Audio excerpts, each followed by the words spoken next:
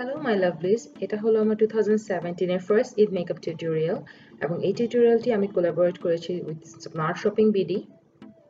আর এটা হচ্ছে একটি নাইট অ্যাপ্রোপ্রিয়েট মেকআপ টিউটোরিয়াল যেখানে আমি সবকিছু গ্ল্যামারাস রেখেছি, বাট আমি প্রোডাক্ট খুবই অল্প ইউজ করেছি যেন সবার সাধ্যের মধ্যে থাকে এবং সবকিছুই যেন আপনি এই গরমের জন্য অ্যাপ্রোপ্রিয়েট হয় সেভাবেই আমি রেখেছি।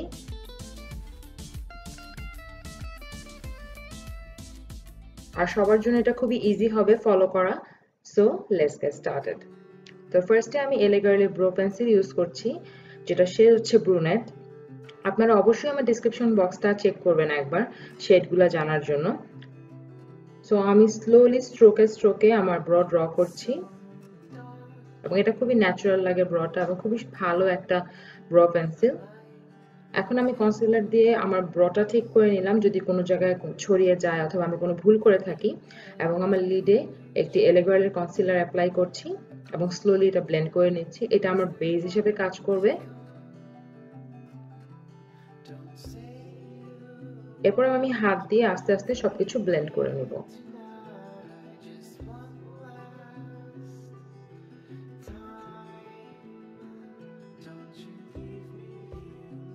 এবং আমি একটি পাউডার দিয়ে আমার কনসিলারটা সেট করে নিচ্ছি যেন আমার আইশ্যাডোগুলো সুন্দর করে গ্লাইড করে এবং সুন্দর করে ব্লেন্ড হয়। এই ভিডিওটা বাংলাতে করার কারণ হচ্ছে সবাই আমাকে রিকোয়েস্ট করেছে যেন আমি বাংলাতে ভিডিও করি, এবং এই ভিডিওতে আমি টিজেটের একটা ফেমাস প্যালেট ইউজ করছি। সবকিছু জানতে আপনার ডিসক্রিপশন বক্স চেক করবেন। এবং এই ভিডিওর সবগুলো ব্রাশ হচ্ছে আমি জ্যাফের ব্রাশ ইউজ করেছি, যেটা আপনি স্মার্ট শপিং বিডিতে পাবেন। সবাই আমাকে জিজ্ঞেস করেন যে বাংলাদেশে কি ধরনের ব্রাশ পাওয়া যায়, তো এই ভিডিওতে আপনি জানতে পারবেন যে কি ধরনের ব্রাশ বাংলাদেশে পাওয়া যায় কম দামের ভিতরে। নাও আমি একটি স্কিন কালারের ট্রানজিশনাল কালার দিয়ে আমার চোখে অ্যাপ্লাই করছি এবং এরকম একটা লাইট পিঙ্ক কালার আমার ট্রানজিশনাল কালারের উপরে অ্যাপ্লাই করছি।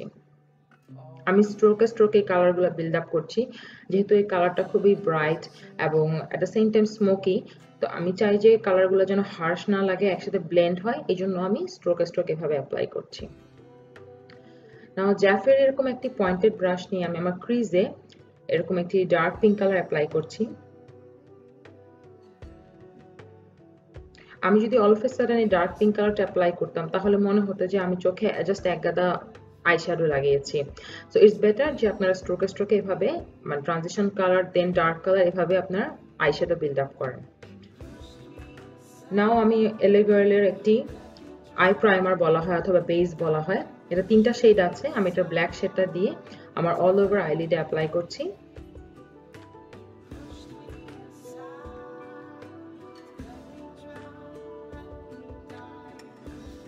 এরপরে আমি একটি এরকম ব্রাশ দিয়ে চ্যাপ্টা ধরনের একটা ব্রাশ দিয়ে এটা স্ট্রোকে ব্লেন্ড করব। যে কোনো ধরনের কাজল অথবা যে কোনো ধরনের এরকম ক্রিম যেটা বলবো শ্যাডো ব্লেন্ড করতে হলে এই ধরনের ব্রাশ দিয়ে ব্লেন্ড করতে হয়। দেন এরকম একটি আমি পার্পলিশ কালার দিয়ে এটার উপরে স্লোলি বিল্ড আপ করবো। কালারগুলো কিন্তু খুব পিগমেন্টেড, এমন না যে আপনার অনেকবার ঘষা মাজা করতে হবে, বাট আমি যেহেতু ব্ল্যাক কালারের উপরে কালারটা দিচ্ছি আমাকে একটু সময় নিয়ে বিল্ড আপ করতে হবে এবং ব্লেন্ড করতে হবে যেন না মনে হয় যে হার্শ লাইন রয়ে গেছে কোনো।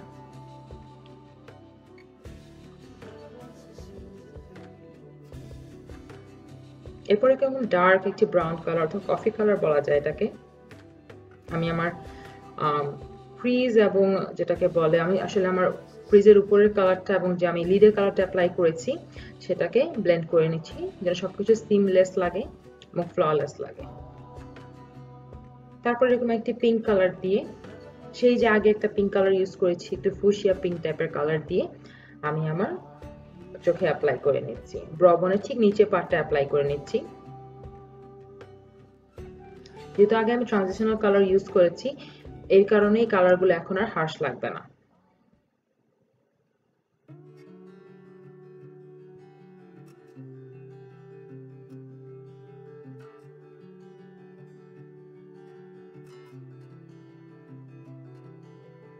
এখন আমি একটি লাইট পিঙ্ক কালার, ঠিক লাইট পিঙ্ক ফুশিয়া পিঙ্কের মাঝামাঝি পিঙ্ক বলা যায় কালারটাকে। সো পিঙ্কের অনেক ভার্সন থাকে, এটা আসলে কি পিঙ্ক এটা বলাটা খুবই ডিফিকাল্ট। যাই হোক এটা লিডে অ্যাপ্লাই করছি, লিডের সেন্টারে। লাইটের কারণে কালারটা বোঝা যাচ্ছে না, বাট এটা একটি লাইট গোল্ডেন কালার যেটা আমি আমার ইনার কর্নার হাইলাইট করতে অ্যাপ্লাই করছি। এবং আপনি দেখতে পাচ্ছেন যে আমার খুব কিছুই করতে হচ্ছে না, কালারগুলো খুব পিগমেন্টেড এবং খুবই সুন্দর, এবং কোনো ফল আউট আপনারা দেখতে পাচ্ছেন না কিন্তু আমার চোখে। সো আপনারা বুঝতে পারছেন যে প্যালেটটা খুব ভালো, এবং টিজেটের সব প্যালেট আমার খুব ফেভারিট, এবং এই জ্যাফের ব্রাশগুলো কিন্তু খুবই ভালো। সো এটা হচ্ছে একটা গ্লিটারি লুক। তো অবভিয়াসলি আমি NYX এর এই গ্লিটারটা ইউজ করছি। আমি আবারও বলছি, শেড নাম্বার জানতে আপনারা প্লিজ ডেসক্রিপশন বক্সটা চেক করবেন, যেটা ভিডিওর নিচেই থাকে। সো আমি এখানে সবকিছু আপডেট করে দিব আপনাদের জন্য, এবং সবকিছু আপনারা স্মার্ট শপিং বিডিতে পাবেন। আর আপনারা চাইলে স্ক্রিনশট রাখতে পারেন প্রতিটা জিনিসে যদি কনফিউশন থাকে, আর আপনারা সেভাবে মনে রাখতে পারেন।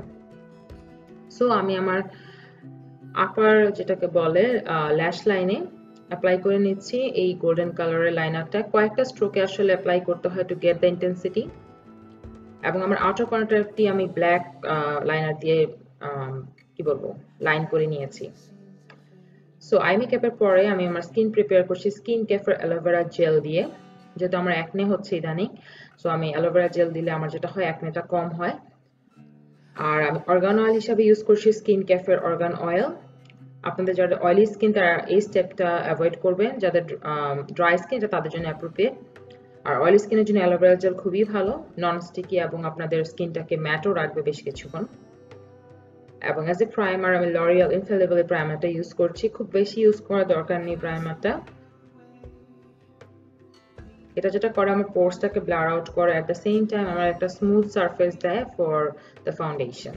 সো অ্যাজ আ ফাউন্ডেশন আমি খুব এক্সাইটেড এই লরিয়াল ইনফ্যালিবল এই ফাউন্ডেশনটার জন্য। আমার সেটা হচ্ছে 106।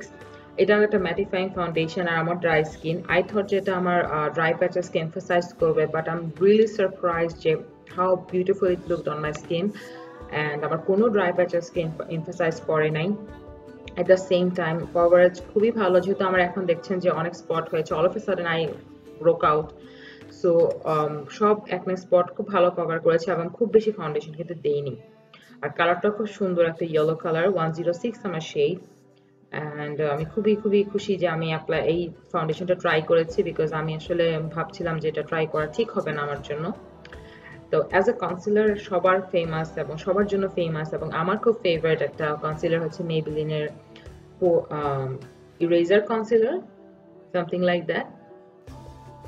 ডিসক্রিপশন বক্স অবশ্যই চেক করবেন, আমি সব শেড বলে দেবো সেখানে। আমি একটু লাইট শেড ইউজ করেছি যেন যেটা হয় যে আমার ফেসটা হাইলাইটেড হয় প্রপারলি। এবং আমি রিয়েল টেকনিক্সের এই একটা ছোট্ট মিনি ব্লেন্ডার ইউজ করছি two blend out my concealer.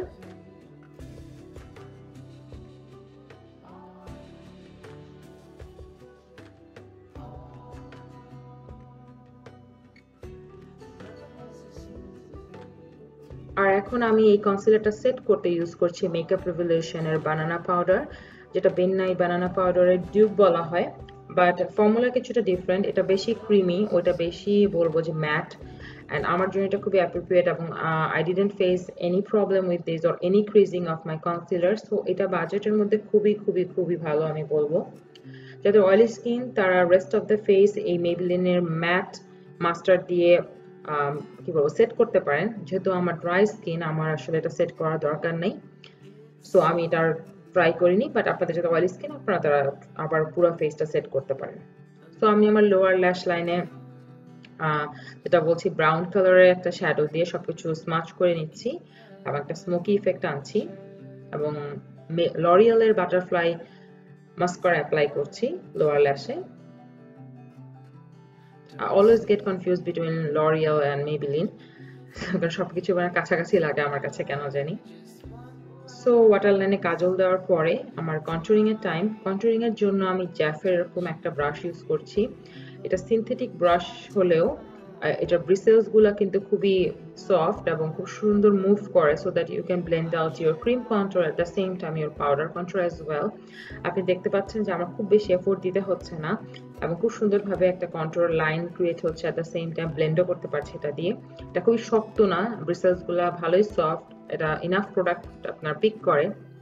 So যাদের কন্ট্রোলিং এর প্রবলেম এবং বুঝেন না যে কোন ব্রাশটা ইউজ করা উচিত, you can definitely try out this one. আর সবচেয়ে ভালো দিক হচ্ছে যে ব্রাশটা বেশি চিকনও না বেশি মোটাও না, ইনাফ যেরকম আমার দরকার সেরকমই। সো আমি এলফের এই ব্লাশ প্যালেটটা ইউজ করছি এবং আমি এই জ্যাফের ব্রাশই ইউজ করছি। এটা খুব সুন্দর একটা fluffy brush, but at the same time pointed হালকা, যেন আমি ঠিকমতো ব্লাশটা অ্যাপ্লাই করতে পারি। এটা ব্রঞ্জারও খুব সুন্দর অ্যাপ্লাই করে এবং খুব বেশি ডেন্স না, সো পাউডার মানে খুব বেশি পাউডার প্রোডাক্ট পিক করে না, which is great for blush and bronzer. এখন আমি জ্যাফের এরকম একটা চ্যাপ্টা টাইপের একটা ব্রাশ ইউজ করছি টু হাইলাইট মাই ফেস। যাদের কাছে ফ্যান ব্রাশ ইউজ করতে পারেন না অথবা কোনো হাইলাইটার ব্রাশ নেই, এটা আপনি আই ব্রাশ হিসেবে ইউজ করতে পারেন, at the same time highlight করতে ইউজ করতে পারেন। এবং হাইলাইটার প্যালেট হিসেবে আমি ইউজ করছি টিজেড এর হাইলাইটার প্যালেট। এখান থেকে একটা শ্যাম্পেনি টাইপের কালার নিচ্ছি। As you can see the highlighter is blinding, but আমি আসলে হাইলাইটার পারসন না, খুব বেশি হাইলাইটার আমি প্রেফার করি না, বাট এটা খুবই সুন্দর লাগে, এমন না যে এটা আসলে আমার একটা বেকার মতোই লাগে। আমি একদমই বেশি বলছি না, কারণ বেকা আমার ফেভারিট। সো এই তো হাইলাইটারের পরে এখন আমি লরিয়ালের ইনফ্যালিবল সেটিং স্প্রে দিয়ে পুরো ফেসটা সেট করে নিলাম।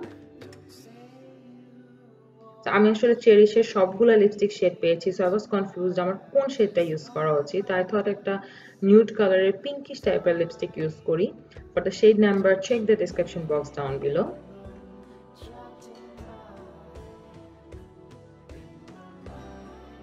লিপস্টিকের কনসিস্টেন্সি কিছুটা লিকুইডি, সো আপনার হয়তো বা সেকেন্ড লেয়ার ইউজ করা লাগতে পারে যদি সেরকম পিগমেন্টেশন চান। অ্যান্ড নাও আমার সেকেন্ড অপশন দিচ্ছি আপনাদেরকে। এখানে আমি ইউজ করছি এলে গার্লের মেটালিক লিপস্টিক্স। আমার এত এত এত ভালো লেগেছে এই লিপস্টিকটা, মানে এটা যদিও টোটালি স্মাচ প্রুফ না, এটা কিছুটা দেখা যায় যে স্মাচ করে অথবা দেখা যায় যে পানি অথবা কিছু খেলে, পানি না ঠিক একটু অয়েলি ফুড খেলে এটা ট্রান্সফার করে, বাট আমার খুব খুব পছন্দ হয়েছে। সো আই হোপ আপনাদের আমার এই লুকটা ভালো লাগবে, এবং ভালো লাগলে অবশ্যই শেয়ার করবেন সবার সাথে। এবং I will see you guys next time. Till then by, take care, love you all, এবং ঈদ মোবারক সবাইকে।